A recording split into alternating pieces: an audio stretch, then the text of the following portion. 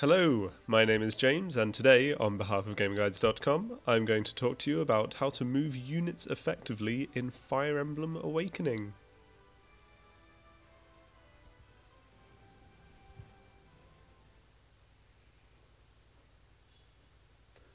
The most important thing to know about when it comes to considering movement is the danger zone. Simply tap X and the game will mark every square that an enemy will be able to attack in during the next turn. This instantly lets you make more educated moves around the map. The best way to use this information is to try and lure enemy units to your most defensively capable squad members. Move one into the first red square you can see and an enemy will likely try to attack you, letting you launch a strong counterattack in the process. Think of every move as if you're setting a trap for your opponent.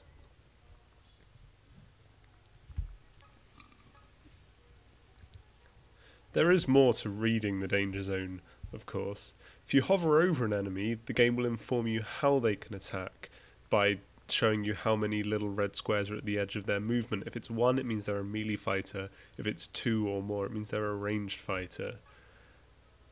Clicking the unit will also show their available paths of movement via the blue squares.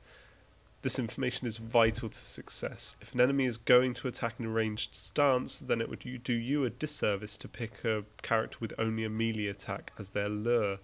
What's more, reading this information will give you details on bottlenecks and help you foresee a particularly dangerous aerial enemy that may be able to slink around your lures and defences. So always click an enemy to check their entire movement range before you decide that you know everything that's going to happen. The final thing to remember in terms of moving forwards is the importance of classes. If you see an enemy mage, for example, don't move a character with weak magical resistance as their lure. At the very least, give them backup from a mage to boost their resistance. The last thing you need to do is move a character that you've relied on for bottlenecks and such as Kellum, and then just have him blasted away by an eager dark mage.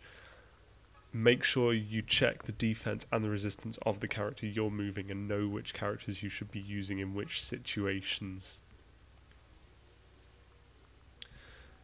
The danger zone will also show enemy blind spots. This will let you move healers, dancers and other fragile units intelligently. Remember, if you can't get a weak character to a safe spot, so that's an area not marked by red when you've got the danger zone up, then team them up with a defensively capable character. This way they'll be able to survive the turbulence and supply backup to the other character. So, in short, check the danger zone by pressing X, check how nearby enemies can move and attack, and then select and place your luring characters effectively and in accordance to the style of attack that will be incoming. Then, when you're in the thick of combat, use the danger zone to read where you should place more fragile units. Keeping the red web up is a vital tool for keeping units alive and for moving intelligently.